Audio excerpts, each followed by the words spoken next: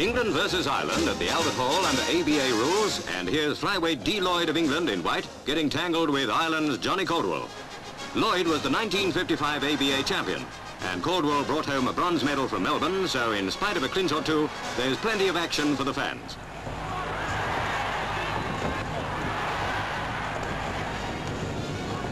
Caldwell chases the English boy across the ring with a series of lefts and rights, but Lloyd is fighting back. The two flyweights tear into each other hammer and tongs, but the verdict goes to Lloyd on points.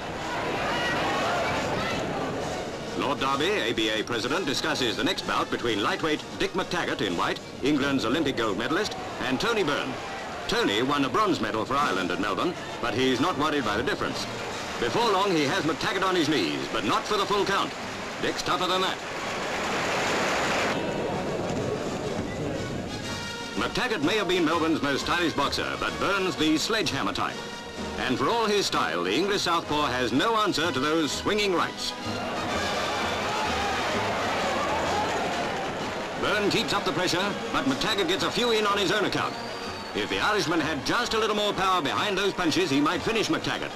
Altogether, a mighty near thing, but it ends in a points victory for the battering bakery salesman from Ireland, Tony Byrne.